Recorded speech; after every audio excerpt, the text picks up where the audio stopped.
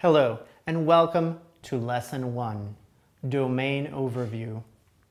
In this lesson, we will start with competitive research. SEMrush offers you various options for obtaining the most comprehensive list of keywords, and the first one is to look at your competition's strategy. Now we can move on to the domain analytics. It assists you in performing competitive research and finding the gaps in your competitors' strategies, which you can then use to develop a better campaign and beat your competition. Imagine that we are going to run an ad campaign for the Domino's pizza chain. We will take steps that will lead us to preparing this campaign with the help of SEMrush reports and tools. First, let us see what the Domain Overview report provides you. If you like, feel free to follow along in your own SEMrush account. The practice will enable you to show your proficiency later when taking the exam.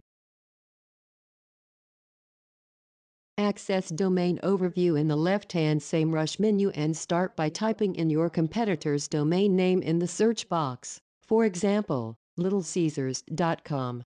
You will see all the essential information on a queried domain, including organic and paid traffic and keywords, keywords distribution between databases, organic traffic cost, which is an estimation of how much it would cost if you were to bid on organic keywords through Google AdWords, paid traffic cost, the number of backlinks, AdSense data, and comparison between organic and paid traffic.